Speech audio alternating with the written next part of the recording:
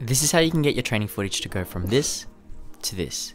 If you're making content or you want to start making content and want to level up your videos, then this is what I do to make all of mine. I'm going to be starting a new series. I'm pretty much going to go through everything I've done so far to help grow my social media, develop my content, because I've gotten a lot of questions about what I've done so far. I shoot everything in 4K. If you haven't even started making content yet, then the best thing to do is just to start. An iPhone is completely fine. And once you get better at it and consistent, then you could probably start looking at getting a camera. When you're looking for a lens, I would recommend something like around a 50mm, and to make the background as blurry as possible, f1.4 to f1.8. But in terms of exporting, which is probably the question I get asked the most, all I do is I make a 1080p sequence, scale down my 4K footage to fit 1080p, and then when I go to export it, I will click the drop down box to something 4K settings and then match the source, and you're done. That's probably going to be a voiceover.